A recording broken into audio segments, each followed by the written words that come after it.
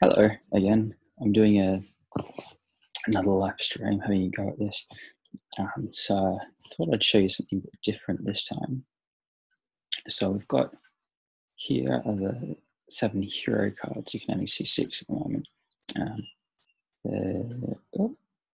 There's the 7th down there.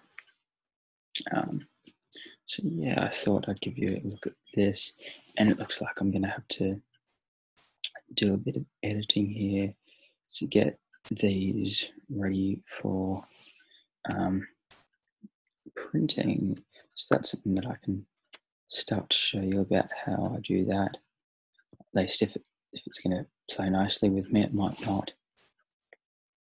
And it depends on how tricky. Oh, I might have actually grouped all this already. That would be nice, wouldn't it? Oh. So if I should find out pretty quickly if I move that around, whether I've grouped that or not. Yeah, I'm just thinking about it. Yes, I have. Lovely. Okay, so now that is a 6.35. Okay, so what I do is I make a table here, and I need to make, let's see, it needs to be a 3x3 table, and I need to make sure we don't have alternating row colors. They're turned off. There we go. Okay, let's change all of these so they don't interact. They have no text wrap, none.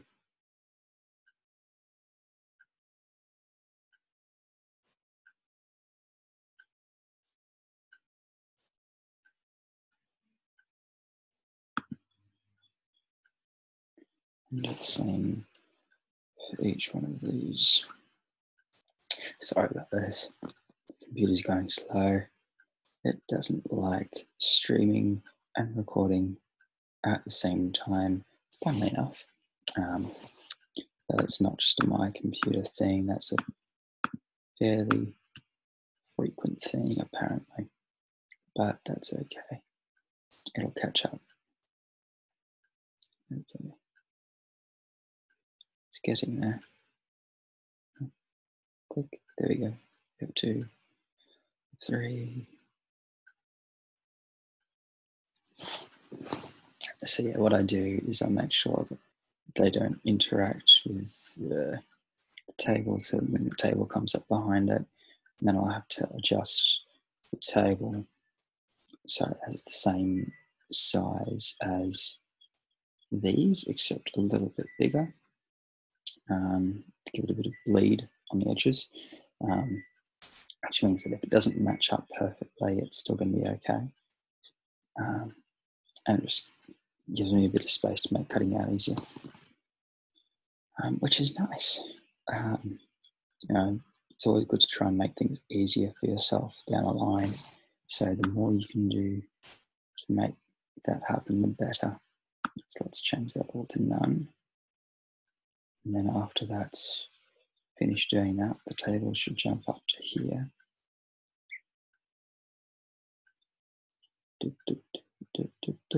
There we go. It has. Lovely. Okay. Now you. Yes, table. Okay, we want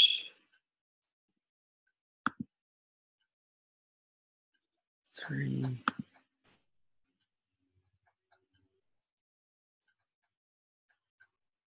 3. Oh.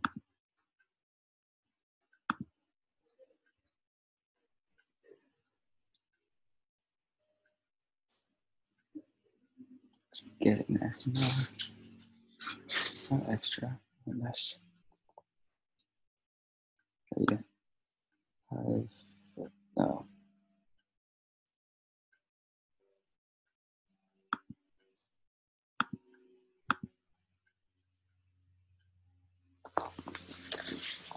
thinking about it.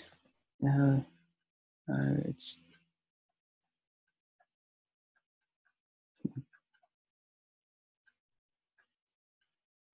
my... It just keeps going back and forward, doesn't it? Okay, let's leave that for a second and go here. Turn off the other row color.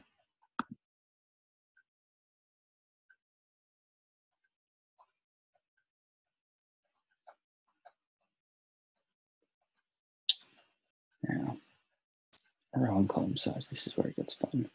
So this, what size is this? Just need to match it up to these. So it's 8.89 in height. Okay, so probably about 9 centimeters in height. So let's go 9. Yep, lovely. And it is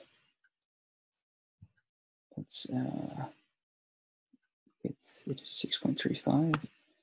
Okay, so I need at least 6.35. So let's go 6.5. Let's go 6.5, see what goes with that. Can't manage that? No, it goes 5.66. Okay, so that tells me that I need to, let's just shuffle you over. That I need to decrease the margins a little bit so that that will work for me. Okay, so let's get rid of header and footer. I'm going to have pretty tiny margins here, it looks like. That's okay.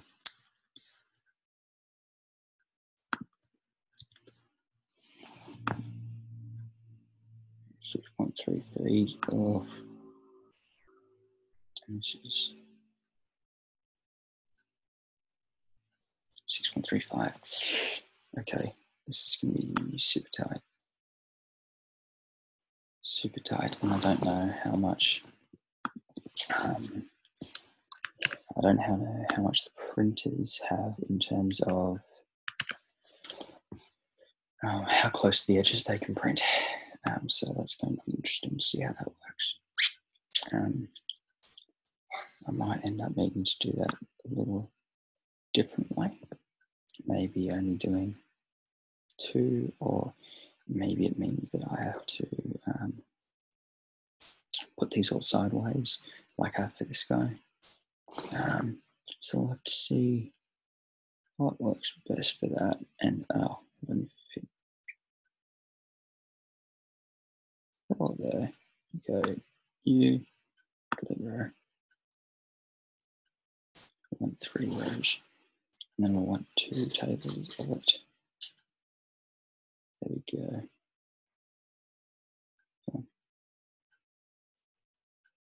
Okay.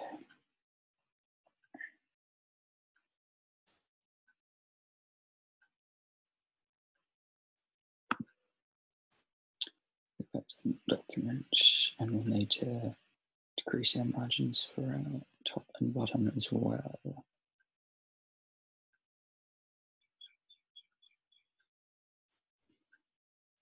So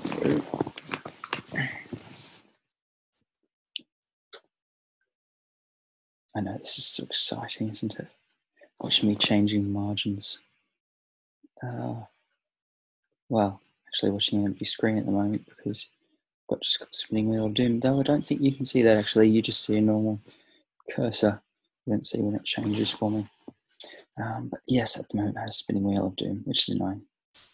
That's okay.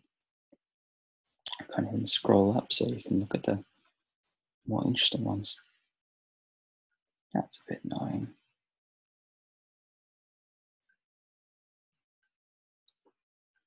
Oh, come on. Come on. No, okay. Might change over then.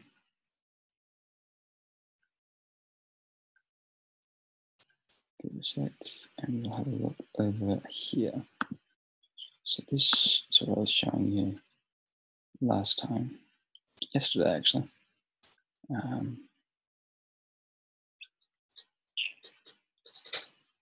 at the moment and it will come up. Or it might not because it's still pages. Who knows?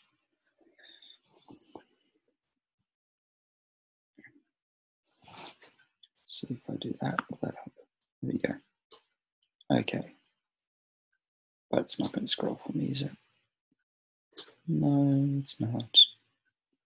Done it. Okay. I have to finish up there, maybe? No, I'm finished up there. So I'll show you. Oh, you won't see that one unless I. Oh, I'll go back here, back to here, and change this to desktop, and then you'll be able to see that. Desktop, yes. Okay. So now you can see all of it. Yay. Okay. So this is something interesting that I found. This is something that I've been using just recently to help me figure out what numbers I should be putting on the different encounters. So because in the first circulus, the first circle, as in like the first one that you encounter, so quarter circulus, when you start it, I'm assuming that you are either working with 1 or with 2 dice, is my assumption. So I think the highest number that I have for you to roll there is 7, which is of course impossible with 1 dice, but with 2 dice is actually quite easy. It's the most common number, and whenever I put a number there, it's that number or higher, unless it's otherwise specified. So it's not like you have to roll this specific number, it's rather higher. So in quarter circulus, the numbers that I have, the lowest is 3 and the highest is 7, except for I think there's one where I specify that you roll lower instead of higher, and that one has a couple of 2s on it. Whereas now in Tertius Circulus, the third circle or the second one that you come to, now I'm assuming that you always have 2 dice and often have 3. So we're going often into the double digits. I've got some that are as high, I think I've got 13 as my highest number so far that I've used, but it's quite possible that I could go up higher towards these numbers here. But we'll see how we go with that, because I still need to have room to grow in terms of the second circle and then the first circle as well, because the most number of dice is 4. You don't get to 5, at least not with your normal skill level. So if you put your skill level all the way up to 7, and not all of the heroes can get up to that 7th level. It'll show you that if, yay, I think it stopped, kind of. So here you can see this guy can only get up to level 4 in power, only up to level 6 in agility, and up to level 4 in thought, but he can get up to level 7 in Septimus. So it's only at level 7 that you're actually able to get 4 dice. Now there are various things in terms of items that you can get, particularly that will enable you to roll more dice or will enable you to have more re-rolls and that sort of thing. But generally speaking, you're not going to be rolling more than 4 dice at any one time. So, which means that realistically the highest number that's ever going to be on an encounter would be 24. Though chances are I'll cap it a little bit lower than that, probably at 21, because it's flavorful, because it's 3 times 7, and 7 is a bit of a running thing. So yes, I've been using this to get a bit of an idea of how difficult each different roll will be. So this gives you the numbers for a specific roll. So this is how difficult it is to roll a 4. This is how difficult it is to roll an 8, rather than 8 or higher. but I can easily just add up the numbers. So if it's 4 or higher, I add up there, or 4 or higher on 2 dice, it's that plus all those, etc., etc. Or if it's 4 or lower, I'm going the opposite direction. So it makes it, it's obviously impossible on 5 dice to roll a 4. So which makes it interesting. So yes, do we have this one back yet? Let's get in there. This is up now. It's thinking about it. Okay, but I can show you here. So this is the back of the hero cards. So as you can see, there's 1, 2, 4, 5, 6, 7 different flames. So again, the idea of 7. And here you get a little look at one of the hero cards. So each hero card, you've got the name of the Septimus that they're from. So this one is Untalia, which is the only invented name out of all of the different Septimuses. Septimuses isn't really a plural, it doesn't work. It'd be Septimi, I think, or something like that. But I try not to pluralize it, just to avoid that issue. So from each Septimus, their name is actually a real Latin name that I found, except for this one, Untalia, which I made up because there aren't really any Latin names starting with a U that worked. So you have the name, you have their trait. So this one is stealth, and their trait is what you use when you're facing encounters. One of the ways you can defeat the encounter is if it has the same color as your Septimus, you can use your trait to pass it for free, essentially. That doesn't give you what that means. I think that means you don't get an item, but you get a skill level boost in your Septimus skill. So hence why you want to draw ones of your own color.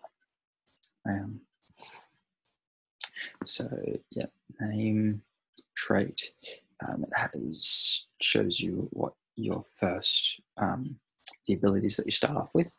So Untalia is unique in that they have 2 abilities that they start off with, because they're the only Septimus that has two skill levels in their Septimus skill. So for each skill level, they get a new ability or an upgraded ability. So they get Stealth, Cloak, and Halt Progress, whereas each other one only gets 1 to start off with, which is kind of cool.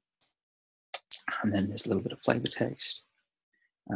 Then there's the different skill levels that they have, and also their potential skill levels, so what they can get up to. So for each Septimus, both of those are quite different. But there are also similarities. So each Septimus only has 7 points invested across the different skills, and in very different ways. So some of them are quite balanced, some are very unbalanced, and so that lends itself to different play styles. That was the idea when creating them, that each would be good for different personalities, different types of people to play, and each would give, be very interesting to play. I want each one of these to be interesting to play and enjoyable to play. That's not my phone. Sorry, I forgot to send a message tonight. I don't have ringtone. So yeah, Untalia is unique in that they're the only ones that have 2 skill levels in Septimus. They're also the only ones, apart from Seneca, that can get to level 7 in Septimus. In the Septimus skill. Yes, yeah, it's cream cheese. This is fairly standard in the terms of the amount of yes. like the amount of Oh, boxes no that less there than are, that. So the yeah, just potential one amount box time. Yeah. that is there is fairly standard. It's not exactly the same across each Septimus. Like there's some that have less and a couple that have a bit more. But it stays within in a certain range. Yes. I think the average is close to 20, 21. No, I did forget. Aren't you good? Total levels across the board. The butter. But there is one that is very low. That is, I think, only 16. That's Ignatia because they super specialize. And then there's one that is very high, and they have mozzarella. 26. That's Seneca, because the idea is that they're the philosophers and the wise man, and they've had a lot of time to be able to develop these skills. No. I was just checking. I thought you probably meant mozzarella. I just thought I'd just check. It's like it keeps. Yep, no, that's good. Be frozen completely, I believe. It should be in the baking. That's not ideal. Oh, you know the aisle where they have all the long life milks and stuff like that. And we're back. Yeah. Okay. But that's really not liking me. Okay, I'll just skip out of that so that doesn't happen again. Oh, okay. So yes, so that's a little bit of a look at some of that sort of stuff. Didn't really get to do anything there, but that's okay. Yeah. I can actually show you on here. So I've been putting in. This is going to do it up me as well. So I've been putting in the new ones because I did the white set for Tertius yesterday. Okay. I'm going to do orange, at least orange today, hopefully grey as well, because there's only 6, so I can get through them a bit quicker. And also because I've done a lot already, I can do it a bit better. So here I've got the name of each of them, I've got the circulus, I've got the colour, then different stats. So power, agility, thought, Septimus, whether it's a blocked space or not. So I've said kind of for each colour I want 2 that are going to be a blocked space, which means that you can't actually move through that space until you have completed that one, which is of course only relevant if you have more than one movement. But there are cases where that's going to be, where that is going to happen. So I have specific ones that will block your movement, as well as, the walls that are going to do that as well. And then the rules for each one, and then notes on them. Some of them are quite simple like this, others are more complex, I think. Mostly that's it. A couple of them like notes to self, like this one can theoretically be an infinite loop because they can't withdraw or retreat, they have to keep going until they finish it, which theoretically could keep on going, but it's not very high, so I'd hope it wouldn't. So these ones, so the lowest number I actually got here is 7, which is the highest number that I had at Quartus. So I don't know if that is the lowest number I'll have in any of them, but yeah, I found it interesting. Then I've only got 113 so far. Highest of the numbers I've got are 11, but I've got a fair few 10s spattered around. But you're going to be seeing a lot more X's. So there's only one standard now. Category here. So standard is when there's all 3 skills, not counting Septimus. Limited is when there is only 2 skills, and both here and in Quartus I have 2 limited, whereas here I also have 2 standard, but here I've just got 1 standard. Then restricted is when there's only 1 skill. Here I had 1 restricted, here I've got 2 restricted. And then there's Septimus, where Septimus skill is used, but I always have only max of 3 skills that are available, so it means that one of the others is cut out. So yes, a lot more X is happening here than there is up here, as you can tell. Question marks. They can be fun. And then for the rules, I'm starting to put two different things together. So, for example, this one here, power -1 for one turn and -2 roll result, whereas previously one of those by themselves would be a bad thing. Now I've got both together. So,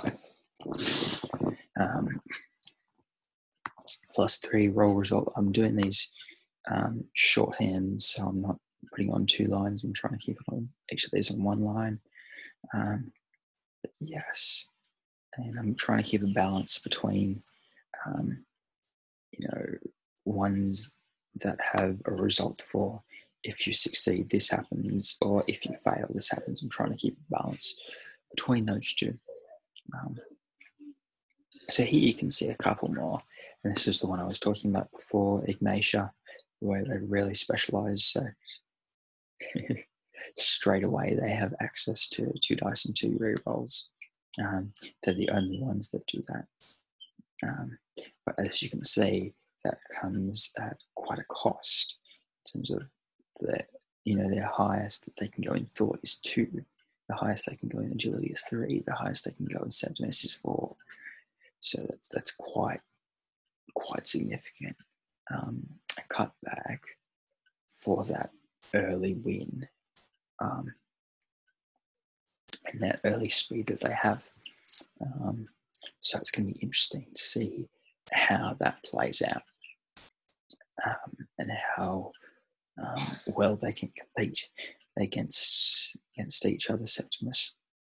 Because they're obviously very good early game, but will they be able to compete in the late game?